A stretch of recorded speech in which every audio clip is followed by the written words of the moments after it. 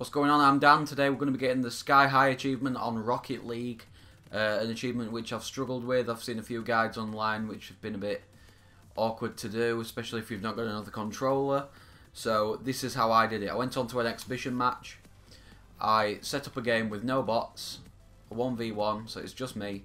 I went on to the mutator settings and I put on max score, which was unlimited, and I put unlimited boost and low gravity.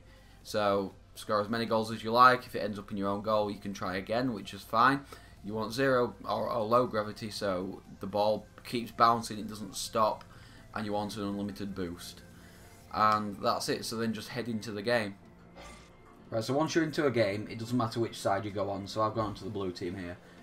When you start, once the countdown's gone down, you'll see that there are no bots, the mutators are on. Go around to the other side, so you're pointing towards the goal which you're of the side which you're on.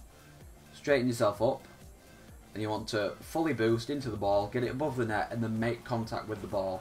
Doesn't matter where it bounces in this case, because you've got an unlimited scoreline on anyway, so you can keep retrying, or you can restart the game and just let it bounce. In this case, first time it's bouncing towards my goal because it's zero gravity. There's not that much friction. I don't know if that's even a thing in the game, but it's just rolling. It keeps rolling.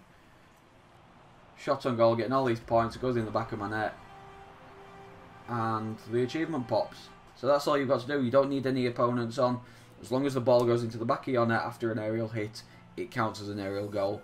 You can see on the screen I've got the achievement, 25 gamers score, and that's all you've got to do. So yeah, if you enjoy this video, give us a thumbs up.